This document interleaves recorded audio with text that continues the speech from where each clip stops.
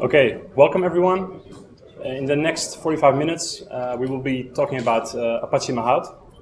And more specifically, we'll be talking about how to do text clustering and how to sort of configure Mahout to do this, because it requires like several steps. And I will sort of give you a walkthrough on how to configure each step. First, a little bit about my background. I am Scholten. I'm a software developer at TouchWorks, formerly known as JTeam. We had a name change a couple of weeks ago. I also am a blogger at searchworkings.org, which is a community site for search-related stuff like blogs about Lucene, Solar, Mahout, Where, all this kind of stuff. So if you're interested, you can check it out sometime. And of course, I'm a Mahout user and contributor. So the agenda we have for the next 45 minutes will be about three things. First, I will give you a sort of a rough introduction on clustering. Then I will introduce what Mahout is, what you can do with it. And finally, I will sort of show you a demo on how to cluster the dump from Stack Overflow. Okay, so first an introduction. Let's say we have a lot of data and you would like to know what's in it. I mean, usually you would have maybe some kind of search engine and you would know what you were looking for. So you could just enter a query and you would get some results. But imagine you would just have lots of data and you're just curious to get a nice overview of what's in the data set. That's basically what you can do with clustering, to give you sort of a high-level overview, like how your data is structured. So to go into a bit more detail, clustering is a way to sort of group and summarize your data. It's a technique from machine learning, and more specifically, unsupervised machine learning. So you're not telling like a clustering algorithm up front what it should look for, but it will just grab your data and it will figure out a bunch of clusters for you. Although there are some ways to sort of tweak the process, I will get into that later. But in general, you put in your text and it will figure out some clusters. And below is also a quote from Wikipedia. So the idea is you have a bunch of subsets of your data, and ideally the observations or the items in a subset are very related to each other, while other items in a different cluster are sort of not that related, so that you have like a clean separation of different items. And clustering is used in many fields, in many applications. For example, you have market segmentation to sort of figure out like what kind of clusters your customers are in.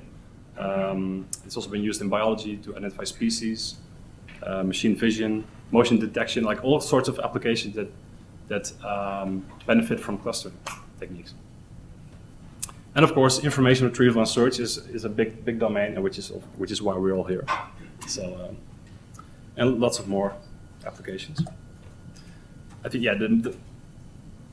the most famous example would be Google News clustering. If you type in a query like open source here, you would see that below it would cluster a bunch of articles together that happen to be like on the same topic. So you could immediately, if you're interested in a topic, you could sort of click through these articles. So Google News has a clustering algorithm that figures this out automatically. Okay, now onto a bit more detailed bit of the theory behind it. So let's say you have a data set with only like 2 dimensions. So you can plot it on a plane like this. And you have some different points. And another name for a point is like a vector. So a vector in a 2-dimensional space. That's basically the idea. If you want to do clustering, everything has to be transformed into a vector. And the idea is that if you have a cluster with some vectors in it, a good cluster, you have vectors that are very close to each other. So the intra-cluster distance is relatively small. And at the same time, you would like to have the inter-cluster distance a bit larger. So you can sort of see that different things belong to different clusters. Another important concept is the cluster center, or the centroid, which is a computed vector. So it's not an actual item in your data set, but it's computed based on the observations in your cluster. It's used by a lot of algorithms. And now onto the most basic clustering algorithm, which is k-means. And the idea is you have to specify the number of k, which is the number of clusters you will get at the end. And what it does is it randomly picks a bunch of vectors from your data set as sort of the initial clusters. And then, like for every iteration, it tries to add nearby vectors to the initial clusters. And at the end, it will sort of move the centroid, the cluster around, so the distance becomes smaller. And after a while, this will converge because you have to specify a threshold. And if no additional vectors can be added, then the algorithm is converged, and then you have your clusters. So that's like the real basic k-means algorithm. Okay, so now I just told you a little bit about what clustering is. And now we'll tell you about Mahout, what you can do with that. So Mahout has a bunch of machine learning features you can use. First is collaborative filtering, which is doing recommendations. And second, of course, is the clustering, which we were going to be talking about. And the third is classification. And that's used, for instance, to determine if an email is spam. So you can train a classifier on an existing set of emails, and you can say this is spam, this isn't spam, and it will learn to figure out what's spam or not. And there are a lot more algorithms actually in the project. So the project itself, it started in 2008. The goal is to create all kinds of scalable machine learning algorithms. A lot of them run on Hadoop, though not all. And the community is growing steadily, like more people on the mailing list, more activity, and now it's version 0.5 and version 0.6 probably at the end of the year maybe. Okay, so how do you work with Mahout then? Usually you would run a bunch of programs through the Mahout script. So in this case, if I just run Mahout, you get a listing of all kinds of different programs, all kinds of algorithms you can use. And I think maybe now there's like 30 different programs you can run. And the idea is that in order to get a certain result, you have to run them in a certain sequence. Like I will go into that later, what kind of sequence. And then you would get your results you can work with. So as you see here, it also looks for Hadoop because most of the stuff runs on Hadoop. So you can you can just launch a job through a cluster if you have your Hadoop stuff set up. In this case, I didn't add my Hadoop setup here, so it runs on local. Every program also has a help function, so you can, for example, look at the help of k-means. You get a nice overview of some like generic options, which are the options for Hadoop, and the job-specific options, like specifically for k-means. So all these jobs have different configurations. So yeah, like input, output, all these things. If you want to use Java, you can also run the drivers, because the drivers are actually called from the script, but you can just run them directly using the Hadoop tool runner, for instance. You specify a configuration object and the arguments as an array of parameters. Okay, now we'll get into the text clustering process in a little bit more detail.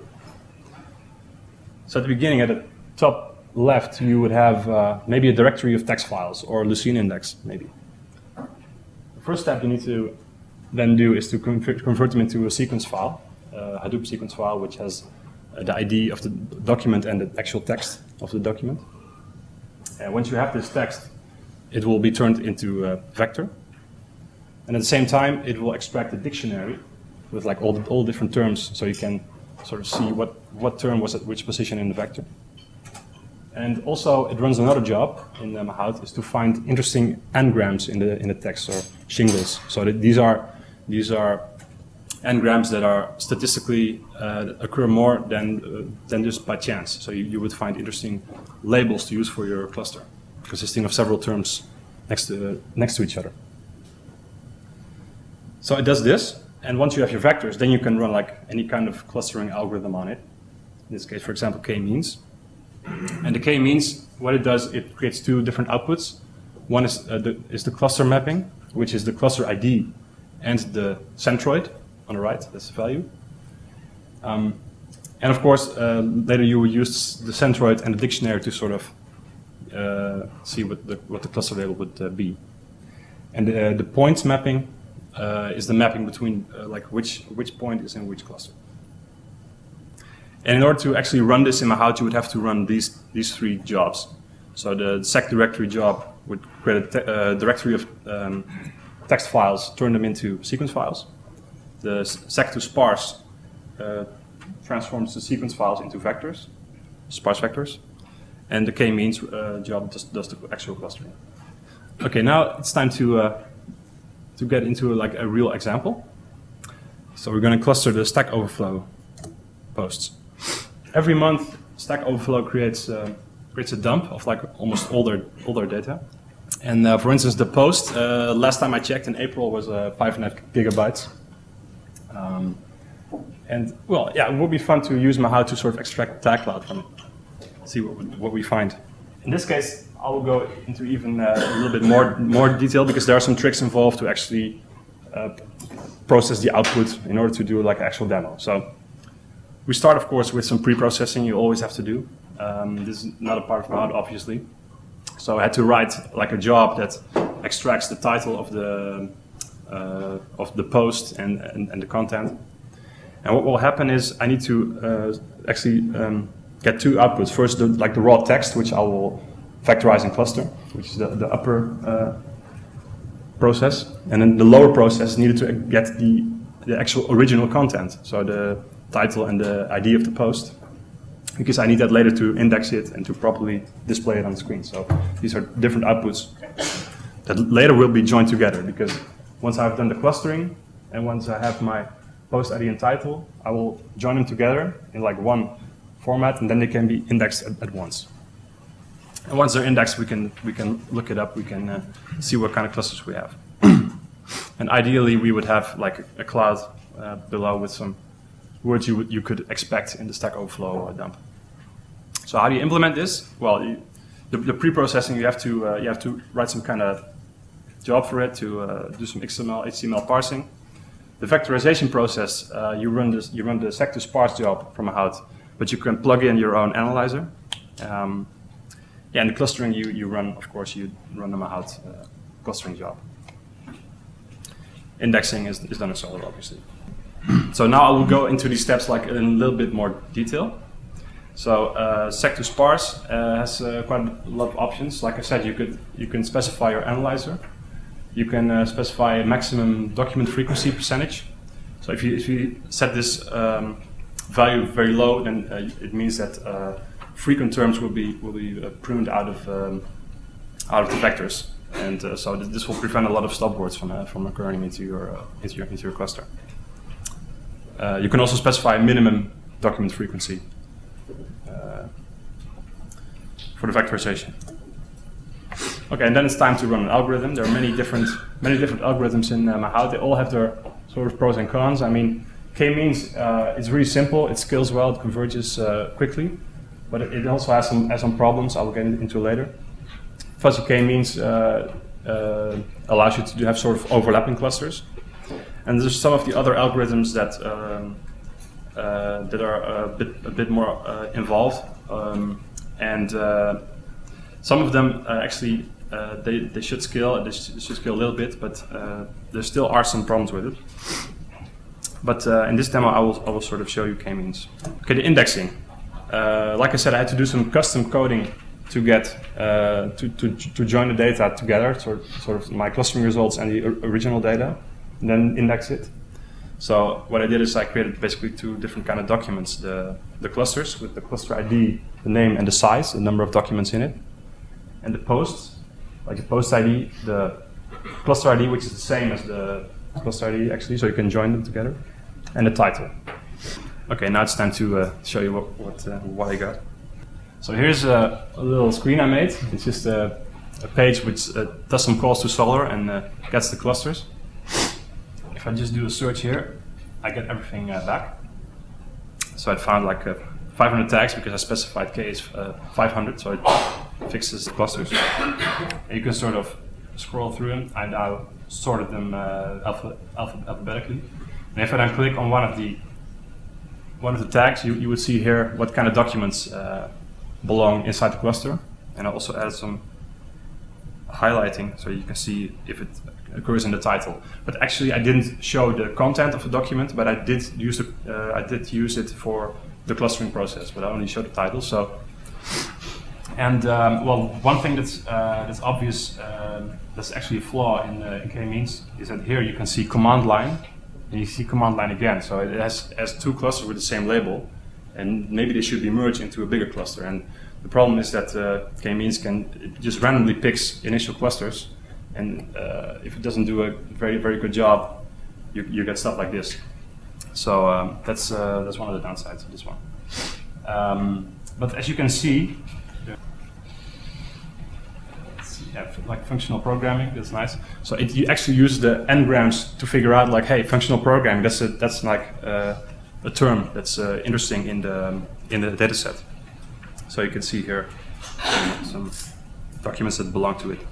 Okay, some conclusions. Well, I think clustering is a lot of fun. I think it's a lot of fun to play with, to have a data set, to run some stuff on it, and to sort of see what you get, optimize it. Also, it can take a lot of time. It's difficult to get right. So that's one of the challenges. And certainly the factorization process and creating labels can be improved. One of the things that is actually a gyro issue is to use the n-grams to improve the factorization. So you first find out interesting n-grams, and you then tweak your analyzer so it recognizes the n-grams in the text, so you get better vectors. So that's one thing. And also one thing that's a bit lacking is ways to sort of evaluate your clusters. I mean, you could sort of see the results and see, oh, this isn't really right. But I think it's nice to have some metrics that you can sort of see, like which algorithm is working, and how you can sort of tweak it better. So that's some of the things I found. Here are some references. There's some Mahout action book just released, which also describes a lot of this stuff. And of course, if you're interested in Mahout, you can join the mailing list or check some of the Jira issues. And of course, go to Search Workings to check out some blogs I wrote on the topic, and for the other people who work on it. Okay, it's time for questions. Yeah, well, roughly each step takes a lot of time, or is that the three steps you showed? Is there a great difference in computation time, or is that pretty much balanced? Or? Yeah, it depends. I think especially, for example, if you want to find n-grams, that can take a lot of time if you make the size of the n-grams very large. It's not a linear scalable thing. So usually I use an n-gram size of 2. That's reasonable. And also the clustering, it can take a while. But of course, one of the problems also is that I had to create some extra jobs to do this, to join this data together, and that also takes a lot of time. And I mean, it would be nice, for instance, if you could somehow index up front and then sort of add the clustering information later. And I don't know if there are ways to do that now, but maybe like in a new Lucene version or something, but I would have to see. Where you have your thoughts on how you can do incremental clustering, adding new documents as let's say you have a stream of documents, news articles. So you don't want to recompute your clusters every minute. How would you go about figuring out the clustering?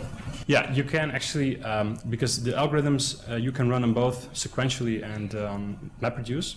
And so what you can do, if you already have a bunch of clusters, you can, if you have a new vector coming in, you can iterate through all your clusters and just add it to the closest one. So that's something you could do. And then you can maybe like every day or something, you could recompute the whole thing again. So the way you have, it's sort of a hybrid approach where you do run once, like every day, and then keep adding new stuff. So yeah, you can do that. Will it be supported in Mahout, or you have to write a custom doc for? Yeah, you have to write some custom things for it, but the API supports like all these things you want to have, like what's the distance between the vector and the cluster, and all this stuff you need is in there. But the actual job of adding it or looking up the clusters, you have to do yourself. Because the clusters are stored in a sequence file, so you have to maybe write some code to load the clusters in memory. Yeah, so that's what you can do. Yeah. Is all the source code for the example, the demo that you gave, available online for later? Not yet, no. Not yet. No, I think I intend to, yeah. Any other questions? You can't really see. Yeah. Yeah. For the demo, if you look at the time spent to build it, would you where's the most time would it spend to Mahout stuff, or would it pre-process the data, or to build like the joining the data and fade it into Solar? Yeah, I think that's actually most of the work. You know, the joining the data, because also another thing is that the clustering output has the key is the cluster ID and the value is the centroid. But when I want to join stuff, I want to actually the key is the cluster ID and the value is the post ID. So when I want to join, I actually had to create a job to reverse it, so I could do a map side join. So you know, I have to create these kind of jobs. Can you give us some example of like what is the largest clustering job or classification job you have run, and how many machines, real life example, how much time it takes? Yeah, I did because now I use like a small piece, but I once uploaded the entire Stack Overflow, like 5.5 gigs, to EC2 cluster, and I think it ran maybe for like 1.5 hours or something. But it's also because of all the other jobs. And I must say that I didn't really benchmark that code. So it could be that maybe the pre-processing was a bit inefficient. So it's difficult to say. But the clustering itself was pretty fast actually. But all these other stuff. How big was the EC2 cluster? I think it was 10 machines or something. Yeah. Did you compare the k-means clustering to the other algorithms you showed, for example, the LSA clustering stuff that seems to be also available in Mahout, concerning the quality of the clusters? Do you make a comparison? Yeah, the LDA, I'm not really sure. I tried that, but it I found it. I got a lot of stopwords with it at the beginning, but I must say I'm not that familiar with that specific algorithm. And I've heard from other people that it's very CPU intensive. It's a very very intensive algorithm. Yep. Have you done much clustering on a non-natural languages like machine-generated data, like say log entries, for example? So the question is if I've done. But are you have any advice for running clustering against machine data? Yeah, I think you would have to. Let's see. Well, it depends if you wanna do numerical or text clustering. I mean, you can imagine if you do log files, they have like a timestamp or anything, or certain other information, or you just wanna like look at the text only. Then you have to sort of parse the text out and then group things together. So, for example, if you have log4j files, for instance, then you could maybe cluster on the exception messages, but you have to be careful to write an analyzer that sort of works around the stack traces and the line numbers, so that you don't cluster, that you get like different stuff together that shouldn't be there. So I think that would be important. The question is, do you have any knowledge or feedback about this compared to k-means or other algorithms? What I know about it is that I think they also have an approach where they first sort of try to find the labels of the clusters and then sort of try to see what the clusters could be. And I do know that I heard that it's not designed to be highly scalable in a way that, for example, one of the MapReduce algorithms are. Can you elaborate a little bit about the end of the processing chain? I mean, what is the physical representation of the clusters? Is this a sequence file in Hadoop? Yeah, I can show you a bit of the code. What I do is I start a Solar server, and I configure basically the output path where all the outputs will go underneath. Next, you see this code here. Oh, is the actual the pre-processing. So I actually parse the post and I extract the text. And next is the sec to sparse job. So I convert it into vectors here at the top. So I use the tool runner. Then I run the k-means clustering algorithm. And now comes the post-processing where the results are indexed. So what you can see here, clusters star final, which is a glob pattern you can use to figure out the directory of the contents of the last iteration. This was added recently because in every iteration, k-means writes to a different directory, and it uses the final suffix to specify this is the last iteration. Now I'm done. So if you read from that directory, you get the clusters. And this job here is to reverse the mapping from cluster to points to clusters. So then I have my points and title. I can do a join, which is done by the cluster joiner. And then I have an indexer, which actually indexes the stuff. So you can see here. I have Mahout has nice utilities to iterate through a sequence file. So you can see here it grabs a text with the ID and the cluster, iterates through it. It gets the cluster and the cluster ID, and then you can we index every cluster with the name and the size, and we add it to the index. We do a commit here, and then we also index the posts with the title and the content. And then there's some code to figure out what label belongs to which cluster. And the way it works, you take the centroid with the vector, and you basically sort on the highest weight. You pick the index of that weight and look it up in the dictionary. Then you have your label. So this is some code to get the actual cluster labels. Did this sort of answer your question? Sure. Yeah. Good. Any more questions? Okay, thank you.